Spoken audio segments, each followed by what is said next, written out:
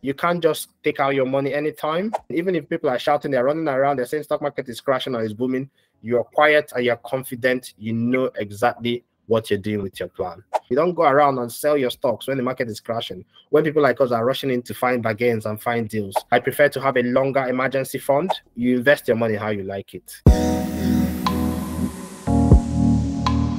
If you're a doctor or healthcare professional and you're worried about investing and you get confused about investing and things, you worry that it's risky and you worry that you lose money, but you know that you should be investing and you don't understand concept. When you hear things like ISA, stock and shares ISA, it gets you confused. Then you want to watch this video.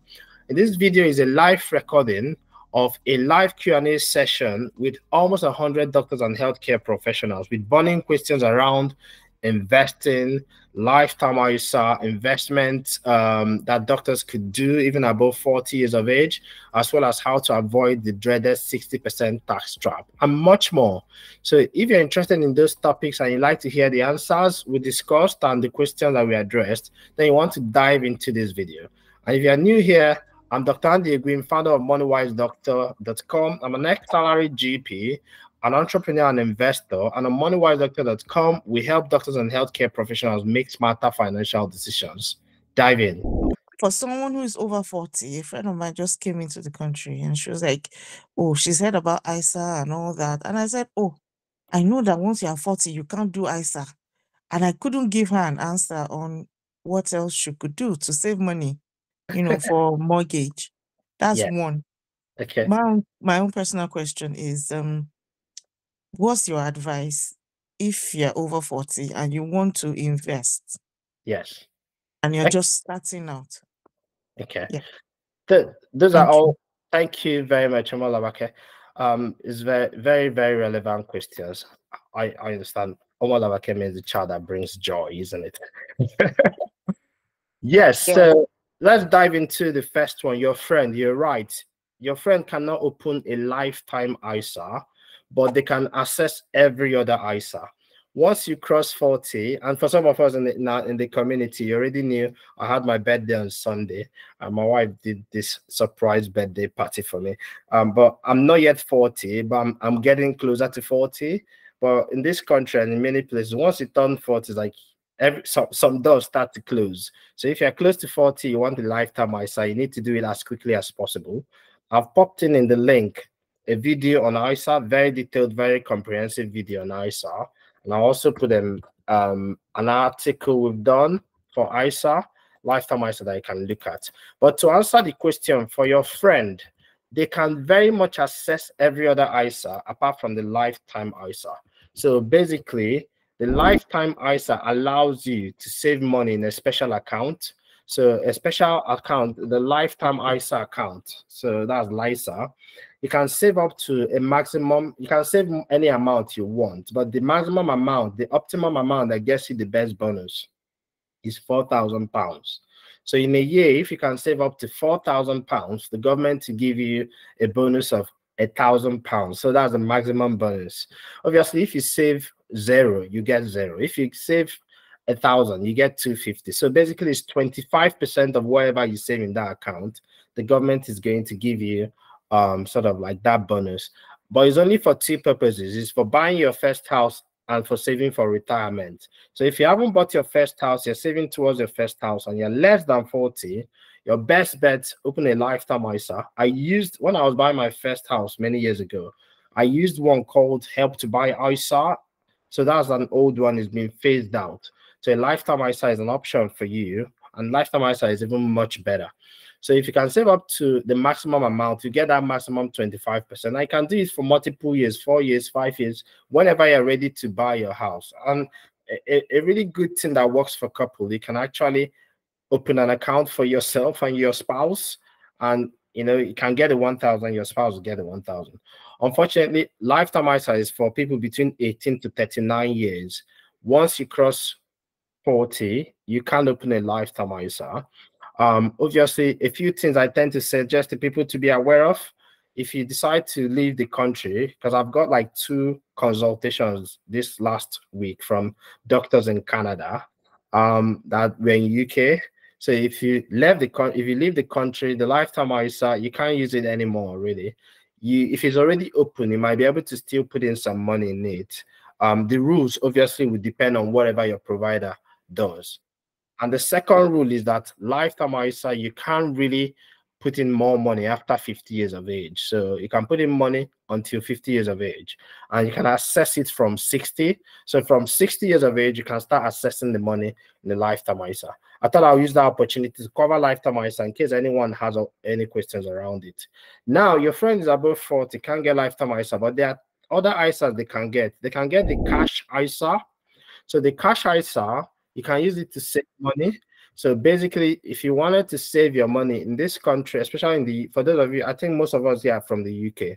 So if you are saving money in an account in this country, you might not know it yet.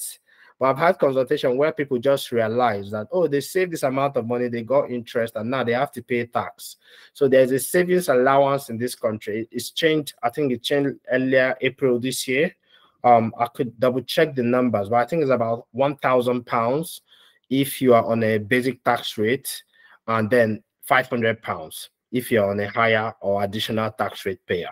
Now, this seminar is not for tax. Tax is a whole different discussion. I've had different talks about it. But the point of it is that if you save money in your account and you get interest above 500 or 1,000, depending on how you pay your tax, that interest is liable for tax. You have to pay tax on it. So what do I usually suggest? If you want to save money for your emergency fund, because that's what I think you should save for your emergency fund and think about investing the rest. But if you're saving for a project, you're saving for emergency fund, you put it into a cash ISA. So if you've got a pen and paper, you can write it down, or you can look at the article I've posted in the group. You can put into a cash ISA. So a cash ISA is basically an account that you can save money, and the interest you get is tax-free. That's one option for your friend. The second option in terms of ISA, again, ISA is basically individual savings account. I look at them as tax wrapper. Just think about it as a tax protection. Now, the second option for your friend will also answer your question, your own personal question about investing. And that's the second ISA, which they call stock and shares ISA. Is by far my favorite ISA, obviously, because I use it for investment and also is tax-free. Now, the stock and shares ISA is if you're planning to start investing, I'll say before you invest in any other platform, if you're planning to invest any money, whether it's bonds or stocks or index fund, just make sure it's inside the ISA. Why it should be inside the ISA? Always think of ISA like this. Think about it as a tax wrapper. So it covers whatever you're doing. Let me give you an example to bring it home. 2 years ago, I think, was it 2022, when we took a position with Meta Facebook shares, we bought Facebook shares. It was selling for far less than what it is now. I think it's almost doubled since then. Now, normally, on normal basis, if you make any money through an investment or trade, even if you go to work in this country, you have to pay a tax on it. But now, because that investment was done through an ISA account, whatever profit we had made from it, if you decide to sell it, that profit is not liable to a tax. So again, if the company pays us dividends, so we hold some companies that pay us dividends. If it pays us dividends, those dividends are not going to be taxed. You don't need to declare them for tax. Now, if, on the other hand, you invested that money through a general investment account or through any other way that is not through an ISA, then the problem with that is that you need to declare it in your self-assessment so that it can be taxed properly. If not, you're not paying your taxes. So that's basically the advantage of an ISA. So your friend can still open a stock and shares ISA and a cash ISA, and those will still be all right. I mean, there are other types of ISAs, but I think they're a little bit outside the scope of this discussion because they're for specialist type of investment, they're for investing in startups like SCIS and the rest of them. But if you remember the ISAs, the basic ones, there's a cash ISA, there's a stock and shares ISA, and there's the lifetime ISA. And if you say, because at the moment your friend cannot access the stock and shares ISA, I'll say your friend cannot access the lifetime ISA, I'll say they could take advantage of the cash ISA to save and the stock and shares ISA for investing. There is innovative finance ISA, which most times is not for people who are starting to invest. It's usually for investing in businesses, startups. It's a little bit more risky. There's also opportunity for more reward. I don't know if that was beginning to scratch the surface of your question, Labake. Yes, it's been all right. So what you're saying is for the second one now, you put, if you want to invest, you open the cash and shares, cash and stock ISA, and from them you can invest into any company you want to. Spot on, exactly. This Oh. this is usually difficult for people to get. So people say, should I invest in stock and shares ISA? No. Stock and shares ISA is not an investment. It's just a wrapper that you can put in the money. So well done, you got the point. You can put in your money, and then from there you can either invest in individual companies like I do, or you can invest in index funds, which is basically you're buying like a bunch of stocks in a basket. We've done some videos on index funds. Okay. So the advantage is that you're not going to be taxed if you put it inside the cash. All right. But if you go directly to buy the S&P, you will be taxed. That's exactly the point. So if you buy, thank you very much. Well done. So if you buy bonds, stocks, index, whatever, bonds, you won't be taxed on capital gains, but you are taxed on your income. Bonds is a different discussion. I think we have a whole session dedicated to bonds in the master class. So bonds is a different discussion altogether. All right. Well, I'm glad I've been able to answer that question. But something really key and important to mention is that ISAs, you have a maximum of £20,000 per year, because we've had people who wanted to invest more than, maybe I've had people who come in for consultation, they want to invest quite a bit of money, and the maximum you can put through an ISA is £20,000. So there are many ways to hack this. Some people will have an ISA for their wife, have an ISA for their husband, have an ISA for their kids. Kids can have the one we call junior ISA, which the maximum is 9,000. So in a family of, let's say, 4 with 2 adults, 2 children, that means you can get a total of £58,000 allowance for ISA. I know some people will say, well, I don't really have £58,000 to invest. That's fine. It's good to learn it now. And when you have 58,000 or 100,000 to invest, at least you know where to go with your money. One last thing, I'm so sorry. No, carry on. Do you still get the 25% on the cash ISA and on the stock and shares? No, there are different instruments altogether. So in lifetime ISA, you get 25%. In lifetime ISA, cash. Because there's lifetime ISA, stock and shares. But lifetime ISA, the one you're saving for buying your first house or retirement, you get 25% government bonus, free money. But in stock and shares ISA, you don't get 25%. You invest your money how you like it. So in stock and shares ISA, you put in the money in the wrapper, you invest it. In cash ISA, you're just saving your money. But in lifetime ISA, you can get 25% bonus. If you ask me, then there's a reason why lifetime ISA, you can't just take out your money anytime. So that's the downside, because most time people think about the £1,000. In cash ISA, you can take out your money anytime you like. You're not going to get the 25% bonus, but you can take out your money anytime you want. Whereas in lifetime ISA, the one you can only get below 40, you can only use the money for buying your first house or when you retire. And by that, I mean at 60 years of age. So you can get it earlier than NHS pension. Does that help?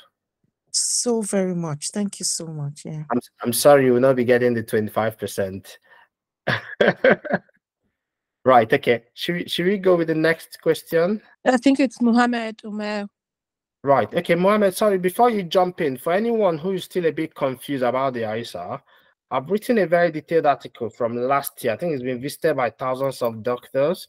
You can go to that article, it's on the website, have a proper read of the ISAs. If that doesn't work out, then check the YouTube channel as well. There's ISA. If you don't understand anything, even after reading it, write me a comment in the website on the YouTube channel, ask your question. We'll do our best to answer it as comprehensively as possible. Okay? Mohammed, please go for it. Hello. Yeah. Hi. So Hi. one of the I have like 2 questions. So one is like, for example, if you have already bought your bought a home and you want to like you have plans to like shift to another area. Yeah. And so what you can do, like you can open the account for your wife, so that that can be helpful. Is it like, does it work like that? Okay, so let me make sure I got it correctly, Mohammed. So if you already own a home yourself, Yeah. you want to move to another place. Do you mean another country or another location inside the UK? Inside the UK, another location. Yeah. Lovely. So yeah, this is very common, and I've had that situation in the past as well. So you've already bought a house. That means you're no longer a first-time buyer. So you're no longer eligible for the lifetime ISA for buying your first house. But your wife, if your wife has never bought her first house, did not contribute to the buying of that first house, her name is not on the deed, she's not contributing to the mortgage. So in the eyes of the law, in the eyes of basically the government, she's considered as a first-time buyer. And some mortgage advisors will say, no, she's not a first-time buyer because she's living in the house. But that is not true. That's why you need to have the right mortgage advisors. If your spouse, and this is husband or wife, has not bought their first house and their name is not in the document, she might still be in a position to utilize the lifetime ISA. So what I usually say is open it anyway. If you don't use it for your house, you can cash it out at 60 years of age. Does that help? Yeah. So who is next? Next is Onyedika. Onyedika, please. Okay, thank you so much. I'm going to ask some questions about the lifetime ISA and stock ISA, but I think you've clarified that. So Good. just to also say, if I have a lifetime ISA for buying a house, I can also do a stock and share ISA as well. Absolutely. You can have both a lifetime ISA. You can have a lifetime ISA, stock and shares ISA, cash ISA, all the ISA, as long as you've not crossed £20,000. So £20,000 is the maximum that you're allowed to put in the ISAs before you have to pay tax. Yeah. So you can have more than one ISA. In fact, now that you brought that up, I think it's a good opportunity to teach something. What we could do, sometimes people say, how much should I put in my ISA? I usually say, you've got £20,000. Think of it as a pot or a pie. First of all, you want to save your emergency fund. For those of you who have already followed our previous video on 7 things you need to do before you start investing, I'll share this video. So you know that one of the things we'd usually say would be to save your emergency fund before you start investing. So that's one of the things you need to do. I'm going to share that here. First of all, 1 minute. So those of you who haven't watched it, you have the opportunity to watch it. I can find it and share. Oh, thank you very much. Right, so it's in the link now. So basically, if you've got 20K, you can decide, well, I want to save my emergency fund first. So what's the emergency fund? I think Chigo was on the podcast and she did an excellent description. So that's 3 months worth of your living expenses. Before you invest, don't rush to invest. Even if you're coming to the master class, don't get excited. In fact, it's part of what we're going to teach. The things you need to do, and make sure you've done it before you start investing so that you are a safe investor. You don't go around and sell your stocks when the market is crashing, when people like us are rushing in to find bargains and find deals. So those 7 things are really important. One of it is your emergency fund. So that's 3 months to 6 months worth of your living expenses saved in an account where you can access it easily. So that account, I tend to suggest a cash ISA, not your regular bank account where they give you a funny interest and then also tax you on it. So you use a cash ISA, you save it there. That's 3 to 6 months worth. Obviously, if you've got a salaried job and you've got NHS pension, you've got all those things, you might want to save 3 months. That's fine for a start. For someone like me, I haven't got a salaried job. I'm not on the NHS pension. I'm not on any of this stuff. So I prefer to have a longer emergency fund.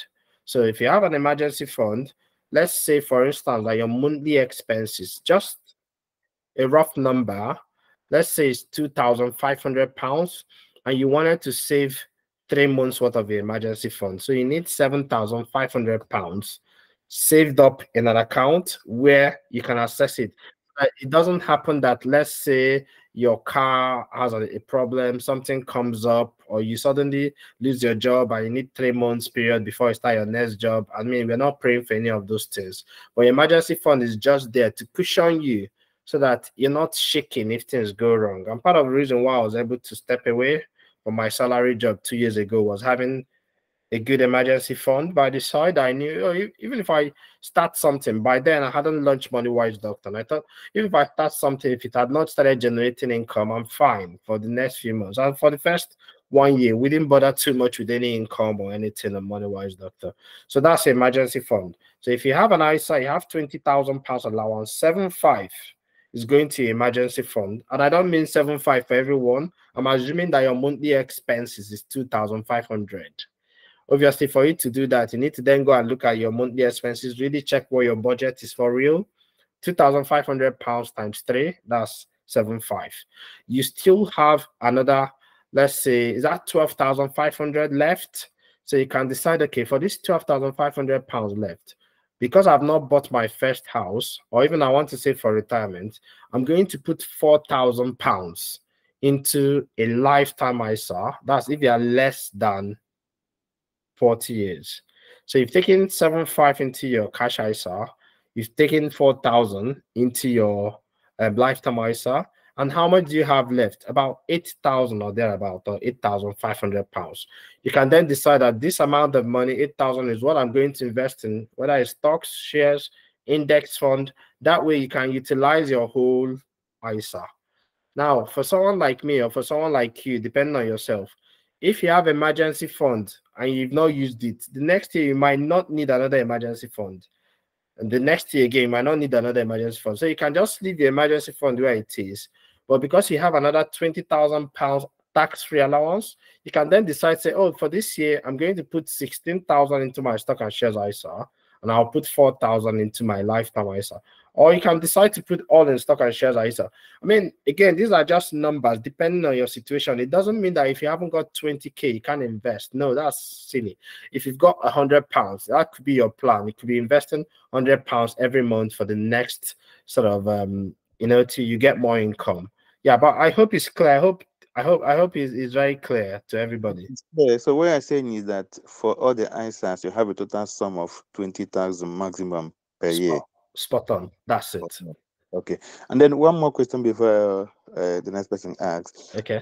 I've been looking at property for private residence, and at the same time looking at property for rentage or for business. And it seems as if I'm seeing a cheaper one for rentage at this point. Being a first-time buyer, is it advisable to buy a house for business first before buying the one for your private residence? Right. I'm just going to say today's seminar is mainly about stock market and all that. We've had seminars on property and the rest, but I'll answer your question quite quickly. I think it's always better to, in my own experience, I'd already bought where I lived first, then known how to live there before I rented it out and then bought another one. So I always think it's better option to buy where you live first. And some banks will not agree to lend you money if you tell them that I want to buy a property and I'm renting. Obviously, if you register a limited company for buying a house, like we'll call it special purpose vehicle, an SPV is a limited company you can use to buy a house, then banks can lend that company money. But as an individual, some banks will say no. But again, let's probably leave property for another discussion. For now, I want to sort of like focus on stock market and then stock and shares, bonds, and all that. Well, I hope that answers your question, Oyedika. Yes, thank you so much. Good. Okay, should we crack on next? We've got about 15 minutes left. Next is Hemant Sharma. Thank you. I'm sorry if I didn't get the name right. Thank you. No, actually got it pretty right. Lovely. Dr. Sharma, yeah. Yes, hi. Sorry, I just had a question about tax relief on these ISAs. Of course. There's a situation where a person needs to bring his annual income below 100,000. And I just went through your blog saying that the SIP is the best option getting out of it if you're between 100,000 to 125. Are there any ISAs that can bring your adjusted net income below 100,000? Or is SIP the only way we can do that? Yeah, thank you for bringing that up. Thank you very much, Hemant. It's something that we get to most people ignore because a lot of time we're focusing on making money, but you need to think about how to optimize the money you've made to make sure that you're not paying half of it in tax. I think you're referring to the blog. I think that blog hits #1 on Google. It's called How to Avoid the 60% Tax Trap. Is that the one you're referring to? Yeah. Yeah, okay. That's Because you also lose your child tax benefits if you go across 100,000. it's horrible. Yeah. Do you mind if I just explain it to everyone? Just because some people might not understand it, they haven't done the homework like you have. You've read the blog. Oh, I'm pretty sure a lot of people have, but yeah, it's a nice one. Thank you.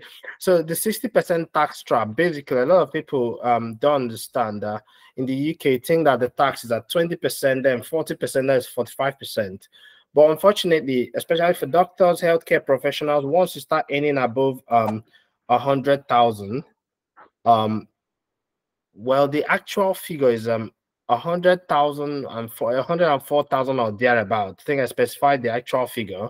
Once you cross that amount, if you earn every £2 that you earn above 100,000, for every £2 extra you earn above 100,000, you lose £1 of personal allowance. Now, write personal allowance down if you don't understand it. I'll explain it in one sentence. So basically what it means is that if you're a consultant or GP or even you're a junior doctor or even a nurse, whatever you do, you are earning above 100,000 and it's coming to you as a salary.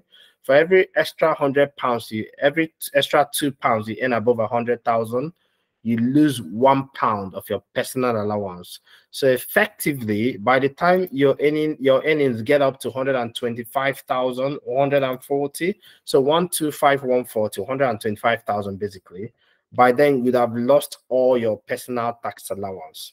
Why does that matter? In the UK, everyone has a personal tax allowance.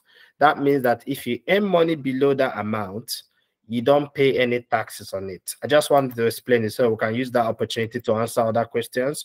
So if you earn money below the personal tax allowance, you don't have to pay any amount, any tax on it. Can somebody tell me what's the personal tax allowance? How much is it in the UK? 12,500. 12,750. Thank you. So very close, both of you. So it's 12,570. Thank you, Lisa. And I don't know, was that Joel? So it's what 12,570 is anyone who earns any money less than 12,570 is not liable to tax. So even yourself, when you earn money for the first 12,570 is fine. There's no tax on it. But once you cross 100,000, then you start losing that personal allowance. So that basically effectively you're being taxed 60% when you compare it to the rest of the population. Now, Dr. Hammond's question is, how can you avoid that 60% tax trap? Because once you get into that tax band, you don't just get taxed more. You start losing things like child benefit, all sorts of things, like really, really nonsense starts to happen.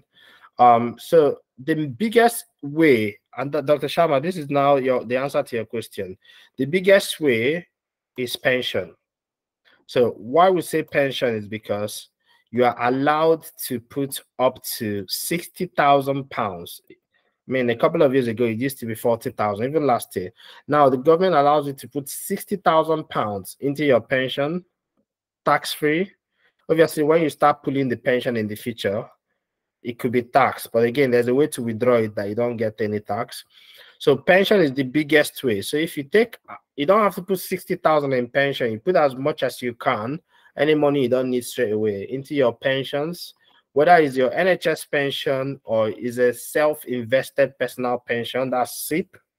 So that's one way. Now, ISAs on their own cannot directly reduce your, taxable income, but they can help in certain ways. I'll give you an example. For instance, when considering that 60% tax trap, they are considering all your income. And remember, most of the time when we talk about income, people are thinking about their salary. No, I've got a rental property. If I get, let's say, rough number, 10,000 from it, that's an income for me. If you invested in stock and shares and you made any money, that's an income for you. If you are a consultant, Dr. Sharma, what do you do? What's your specialty? I'm in orthopedics, but I'm not a consultant yet. No. I'm You will, SAS, so you will be soon. And SAS is also sort of like quite specialist.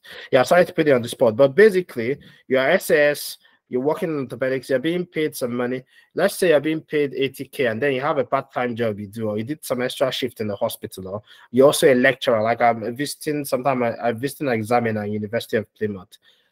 All that money goes into getting you to that 100K, you get taxed. So pretty much you really want to do everything you can do to reduce the amount of money that goes into that tax trap.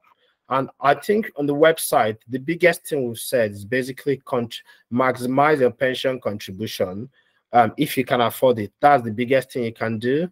Of course, there are other things like taking advantage of salary sacrifice schemes. There's donating to charity. Obviously, if you donate to charity, you can get some tax relief.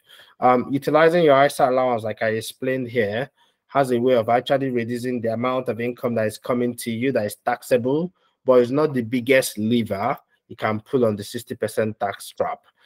Yeah, if you want to read that article, I've posted the link in the chat box again, and if you watch the video later, hopefully you'll be able to find it on the website. You can go and check it there. We posted the link in the comments. You can go have a read about it, and again, if you have questions, ask me on the comments, and there's someone from the team who obviously answer. We'll do our best to respond. Does that yeah, sorry, one little more thing. If you do end up opening a private pension, I'm not sure if this is relevant. Do we have to contribute every year?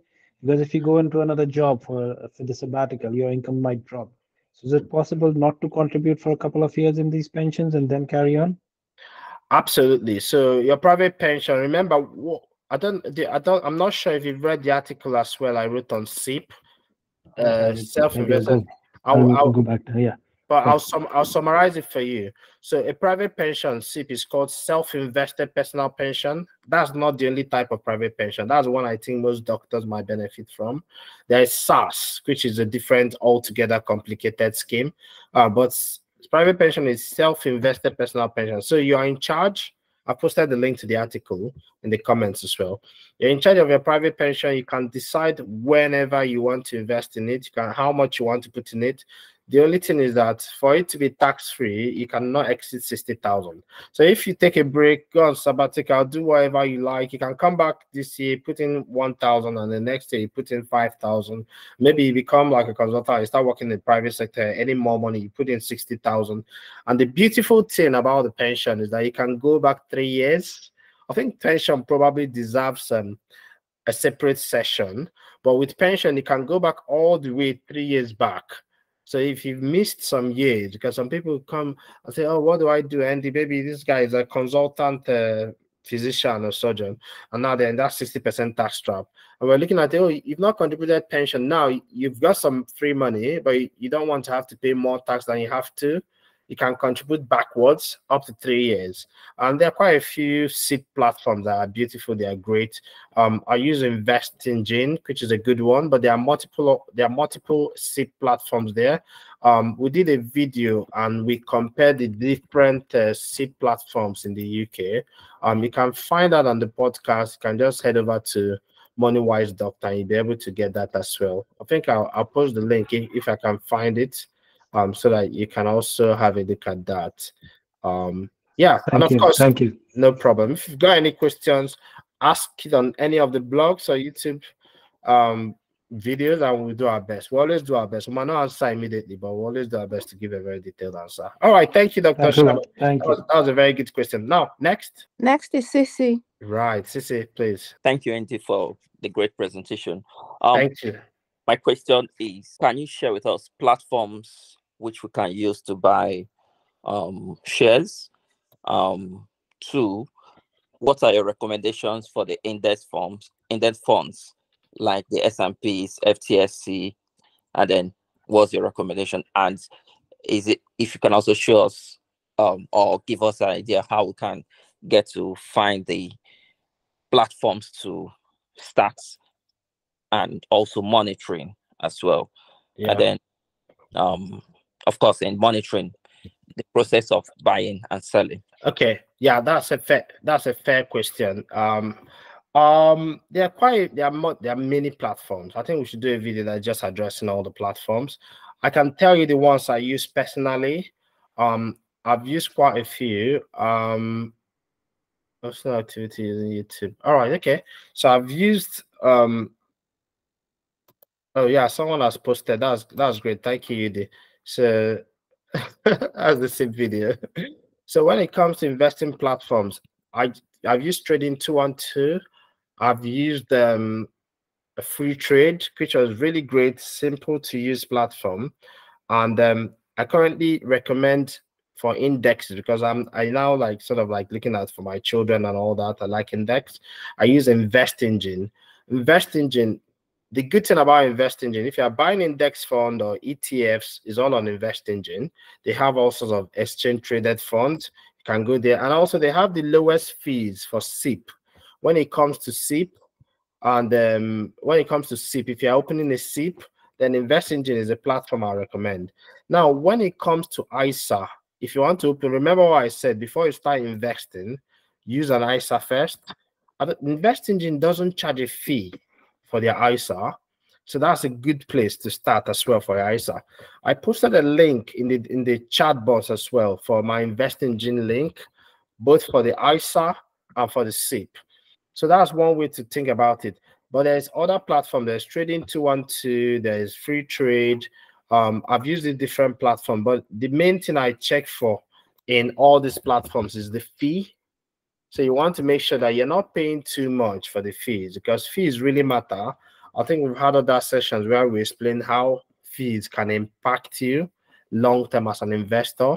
So you really need to look out for the one that has the lowest fees. Now, today I'm recommending InvestEngine, but tomorrow there might be a different platform that has cheaper fees than them. So that's why I recommend InvestEngine. Now, for those of you who want to trade individual stocks, you don't just want to do ETFs. You want to be able to buy individual stocks. I do recommend FreeTrade. FreeTrade is also good. They've got an ISA and they've got all that stuff. I've used Trading 212 as well. It's equally good, but for some reason I found FreeTrade a bit more, it seems like a simple platform that most people are able to use, even if they are new. The only downside with FreeTrade is I think they've got a fee. FreeTrade has a fee for the ISA. $5.99 or they're about £5.99 per month. That puts some people off, but it all depends on how much you're really buying in terms of your stock and shares, because £5.99 is like £60 for a year. So I still have my FreeTrade account. I have my Trading 212. I have my InvestEngine. But when it comes to actually buying index fund ETFs, I think InvestEngine is by far the best option. And I also recommend it for SIP as well.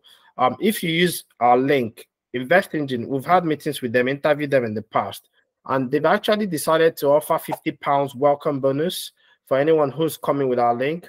Unfortunately, they won't offer you that same £50 bonus if you just come in directly, but they've agreed to offer a £50 bonus to recognize what we are doing in helping doctors become financially smarter. So if you come in with InvestEngine with any of the SIP account or any of the ISA accounts, you'll be able to get £50 bonus to start. I think they've got terms and conditions, so I'll suggest you watch the video I already done about it and also check out their website.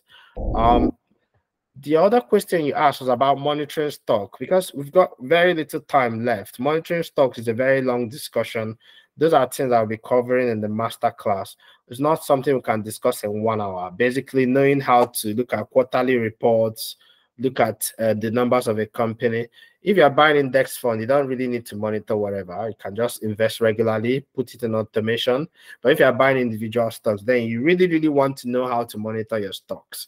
I don't wake up every day. I've been investing for almost 20 years. I don't wake up every day sweating, thinking what's my stocks doing. I sometimes don't even look for 4 months, 5 months, except when I hear bad news. Whenever there's bad news, I'm not evil, but I start thinking there's opportunities to buy things cheaply. Like if there's a company that's having issues and you just look at their numbers, you understand that you look at their cash flow statement, we look at things like cash flow statements, you look at their income, you look at their balance sheet, say, oh, this company is actually really doing well. They just have bad news because the stock market is usually more like a voting machine rather than a weighing machine. So being able to know when to buy is really quite important. I don't think it's something you should do as a beginner to really, really understand what you're doing. Does that help? Yes, very well. Thank you so much. Sorry, Just very long answer. just one more, just before I drop off, is you mentioned the vehicle, which is the stock and shares. Yes. How do we? I mean, there's a number around from banks, different ways. What will be your advice in getting a stock and shares, please? Okay. Do you mean getting stock and shares, ISA? Yes. I've just mentioned a few. Like I mentioned, InvestEngine. You can open a stock and shares ISA in InvestEngine. So InvestEngine is a platform that provides stock and shares ISA. All right. You can go straight to InvestEngine. There's Trading 212, but again, I told you the challenges with Trading 212 and FreeTrade. I think I'm quite in favor of an InvestEngine, mainly because it's fee-free at the moment. Let's just double check to make sure it's still fee-free. So they don't charge a fee to invest if you're buying ETFs. Yeah, so that's InvestEngine for you. Okay, good. So I don't use my bank for stock and shares. That's a different discussion, and banks are not going to love me, but I'll tell you why. Maybe another time. Ask me in the community. Ask me in the private community. All right. I think we can take just one more question because I promise. Yeah, I've got a baby, so I promised my bosses. I've got like a 4-year-old boss and a 3-month-old boss, as well as my wife. I can't really stay 3 hours like the last time.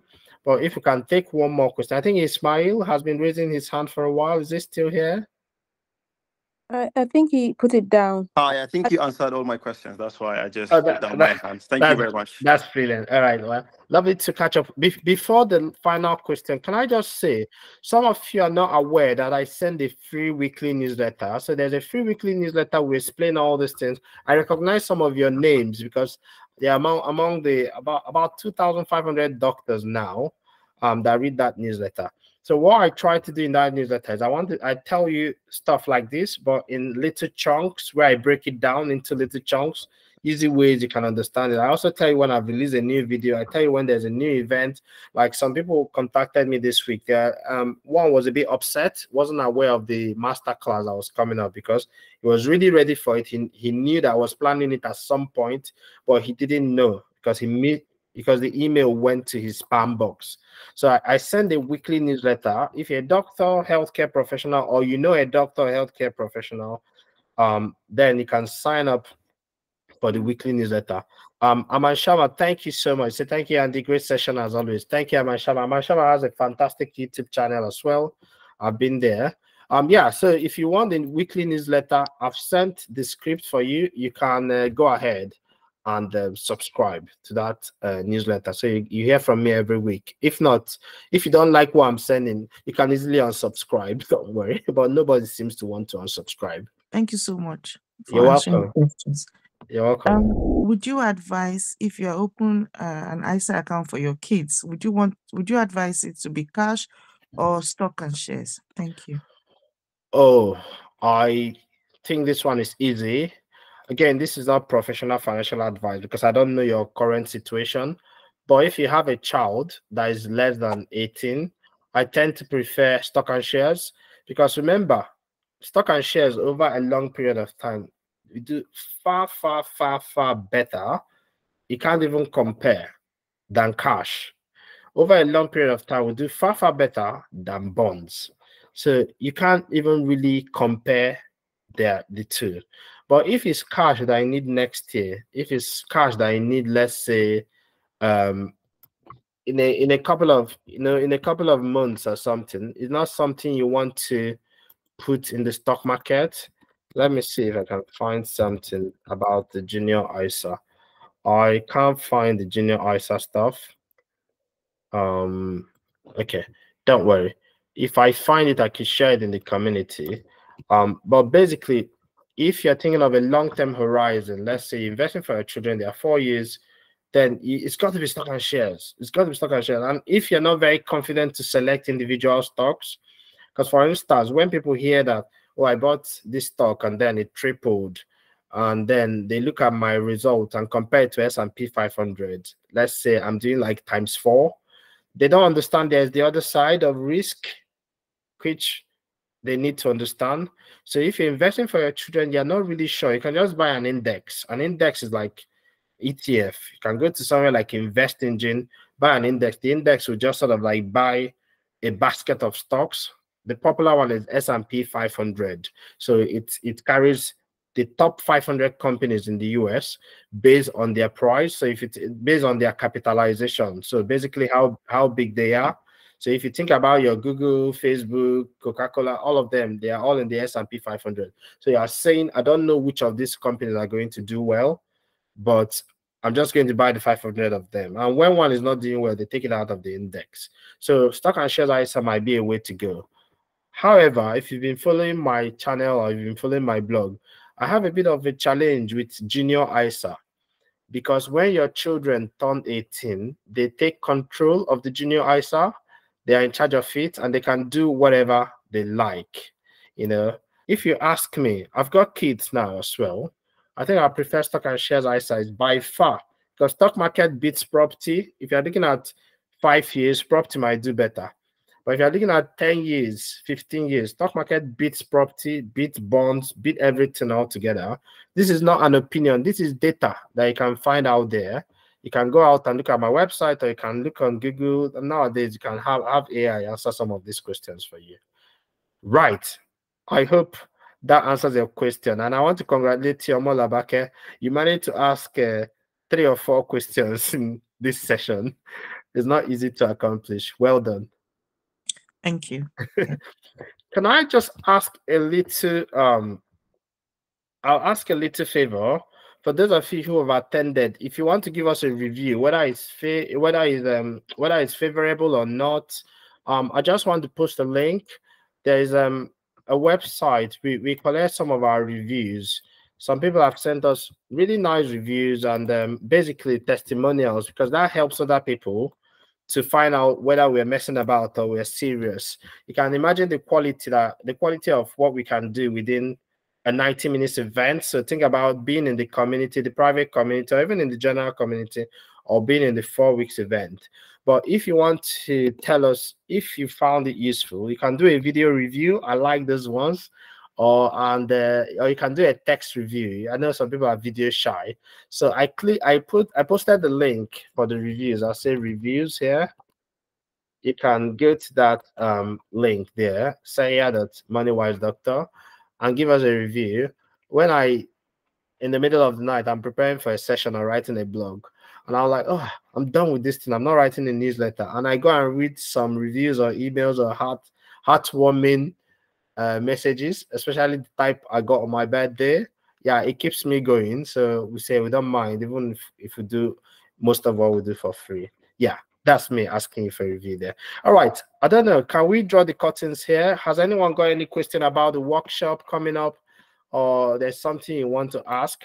I think we've got like 2 more, maybe 5 more minutes. We can answer that. Hello. Hi. Hi. Sorry. If I register for the masterclass and I'm not able to attend one of the days, will I have the opportunity to get a clip or just see what was taught on that particular day? Thank you. Okay. I initially said no, but now I've got like a couple of people who genuinely, like a consultant, A&E consultant. I can't expect them to leave their job, and the masterclass was only announced just recently. So I've decided, yes, we're going to record it. I know a medicine consultant, she's joining us a bit late. So we're going to record it. If you register for the masterclass, you're going to have access to the video, and apart from the video, you're going to have access to other resources, all the other resources that we've used, to analyze stocks, links to the websites we use. When I talk about PE ratio, EPS, how can you find those things, and how can you know when to disregard them and when to use them? They are basically the beginning, they are not the end. So yes, Israel, if you register for that, we're going to give you the video recording, and also you're going to have a one-on-one with me after that, as well as 4 weeks group sessions, and then 12 weeks for free. I didn't want to add that one, but we added 12 weeks extra in the premium community. That was the private community. we'll give that for free. I just want to make sure that totally, once you finish this masterclass, it should be enough to set you up to be investing for life. Once you get the skill, just like you learn how to do a cannula as a doctor, you don't have to relearn it again, as long as you learned it properly. Yeah. Okay. I hope that answers your question. Yeah, that answers it, because on Saturday I'll be on call. So I just okay. That makes sense. What's your specialty? What do you do? I'm currently a GP trainee, so just want to get the information. Yeah. Oh yeah, doctors, nurses, healthcare professionals, your job is really important. I'm a doctor as well. Today I had a meeting with someone who didn't know I was a doctor. I'm actually a fully trained. I've been a doctor for 14 years. But it reminded me of when I was 21, speaking in business conferences and also speaking for my stockbroker. And people didn't really believe I was a student, and they didn't believe I was a medical student. So yes, your job is important. We don't want you to miss you on call. Register for the masterclass. We'll record everything. We'll give it to you. In addition to the recording, you have the opportunity to watch it and then join the other classes, which will now be sort of like practical stuff. If you hit any issues while you're trying to invest or something you don't understand, that will be addressed over that 4 weeks.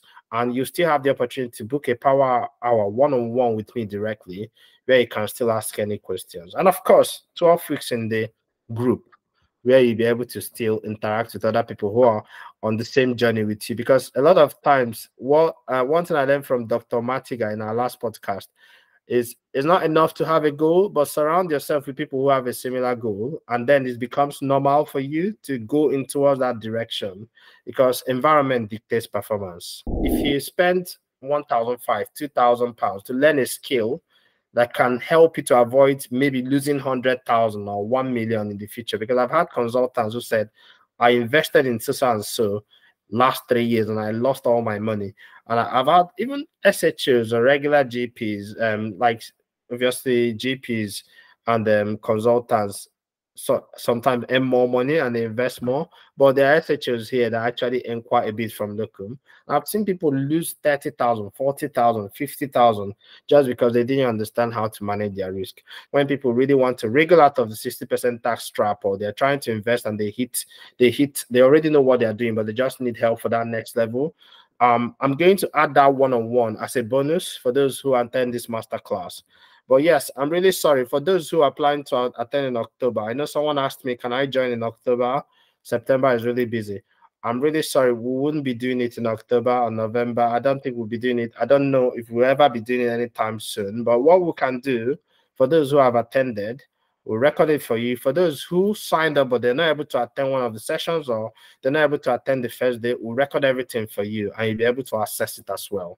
Thank you. Omalabake wants to know how soon she will get the video from today's meeting, and if the comments, the links in the comments will also be available as a transcript from this video. When we make the video, we'll email you. If you want to make sure that you get the video, you should check out for your email in the links. Once the video is ready to go live, then you get an email. For those of you who obviously are on the mailing list, you get an email to tell you when the video itself is live. But I know it's likely not going to come out till after the investment workshop, because the whole team is busy getting things ready. But don't worry. As for the links, yes, we'll do our best to include all of them. But if there's any link you're not sure of or you want to ask a question about, head over to the website or the YouTube channel and you can ask a question there. We always respond. I think we always respond. We don't respond to people who come and say, buy crypto or do stuff like that on the channel, but we respond to legitimate questions. All right. I think I'm going to draw the curtains here. Again, if you want to reach out, is support@moneywisedoctor.com. That's the email. We're going to close registration for the masterclass in the next 48 hours. Obviously, we've closed the waiting list now. People are still able to get on, but we're no longer sending any email to the waiting list. Because we think that those who are aware that have signed up, they're usually quite enough to get the masterclass to go. And thank you all so much. I really appreciate you spending your Wednesday afternoon with me. It's been the best audience ever.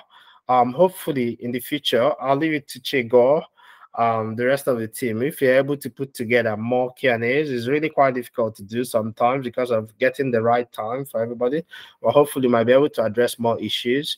But I encourage you to join the newsletter and join the maybe possibly, yeah, Mary Jane. Yeah, I see. I'm looking forward to seeing the masterclass. Thank you. I'm seeing some people here who are coming for the masterclass. Yeah, so join the newsletter so you can know whenever we release stuff or have events like this. And hopefully, if you see you in the newsletter, you're active, I might invite you to the community.